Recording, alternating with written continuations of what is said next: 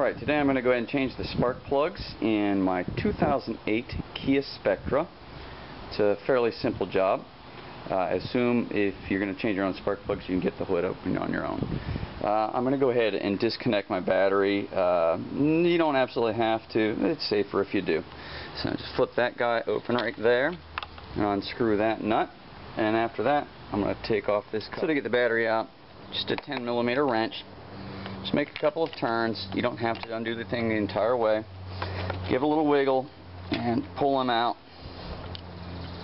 Or maybe I need a couple more wiggles here. A couple more turns. Sometimes I take a screwdriver and pry right in here to loosen them up some. Let's see here. There we go. I just took two hands. Now I'm going to move on. So to get to the spark plugs, you need to take off this piece. Again, it's 10mm. So with both of those screws all the way out, and I put them where I'm going to find them. Just lift this guy straight up and set him to the side. And now you can see all four wires. Okay, I was just getting ready to pull this one out, and I found that the oil cap was a little bit in my way. Just untwist the oil cap. You get good grip on these things. Sometimes it takes two hands and just pull it up.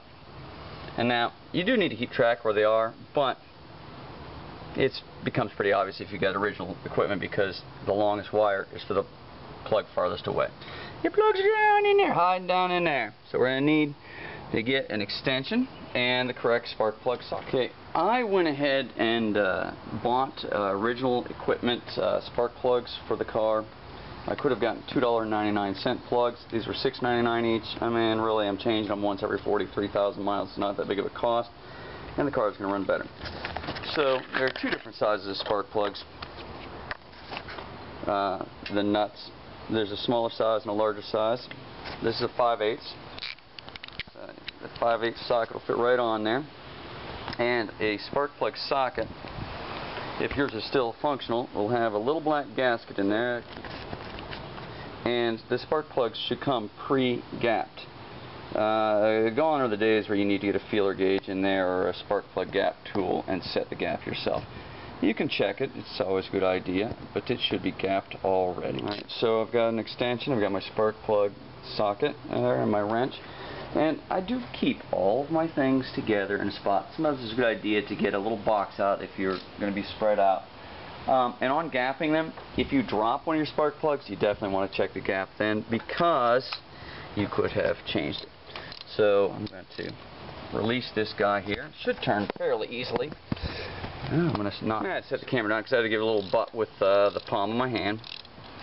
And that's all it took, though. You shouldn't need to put any extra torque or anything on it. Just spin him until he's loose, and then it should come up out there. I may need to use two hands. Yeah, so I spin him until he's completely free, and the spark plug tool also helps grab that spark plug in addition to keeping you from getting shocked. My plugs actually don't look that bad. But this car, even though it only has 43,000 miles on it, I don't drive that often, so these plugs have been in this car for almost 5 years. It's time. The plugs will be hot if you were just driving your car, so take a little rag, pull it out of there, and set it down aside, and you're ready to go to your next three.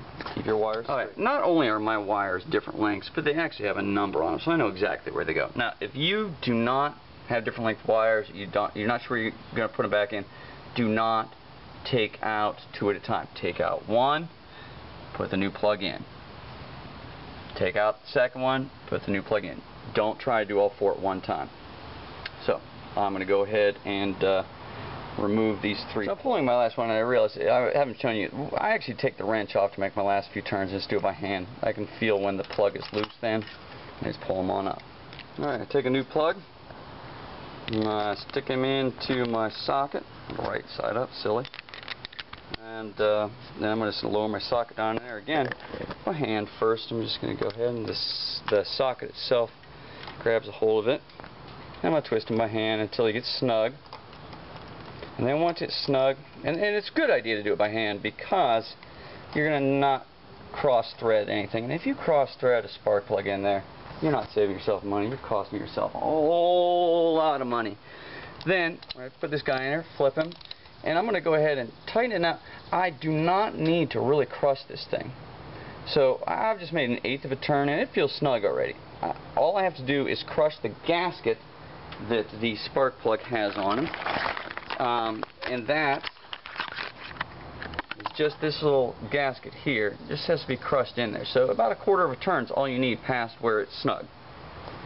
So I'm going to set this down so I can get a good so I went about another half turn around. You see where the wrench was and where it is now. That's about all it was, and it's snug. I'm not going to force it. You don't need a strong one. Just pull your wrench out of there. It came out without a socket.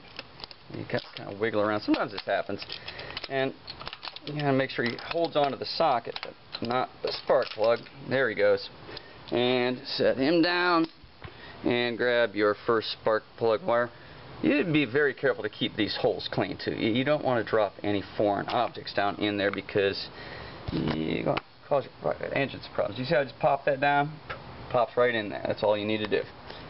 So that's the second one back in, and you know, he didn't want to come back out of the socket didn't want to come back off again.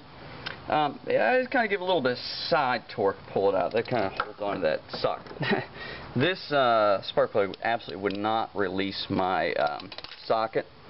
So what I wound up doing was just flipping it and just touching it the other direction, and that allowed it to release. So it comes out now. Some of your cars won't use this piece. If you took your old spark plugs out and it doesn't have that on it, this just unscrews off the top. This just is the way that your wires connected. Some of them connect straight onto the threaded piece, some of them connect onto this. Alright, as you take your spark plugs out of the car, look at each one and make sure that they're white and there's no bad stuff on them. This one here's, yeah, he's running a little hotter than the others. So keep them in order, know which ones run hot, which ones are getting oil on them.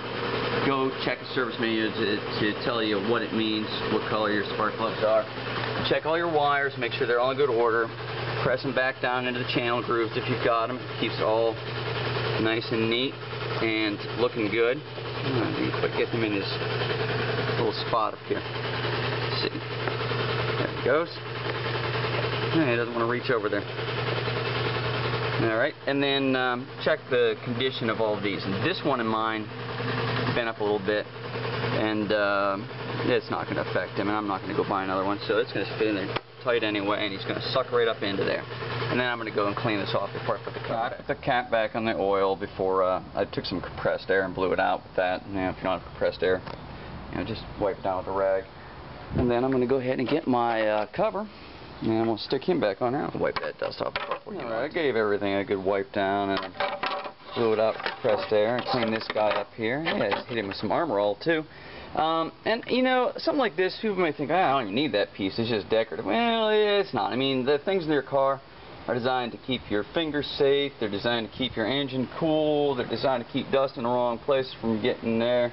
So, put it back on, make sure it's put on with the correct bolts that you took out, and if you put them in a nice organized way, you've got them right there in your hands, and just put those in finger tight first, and then take your little wrench and snug them up. Okay.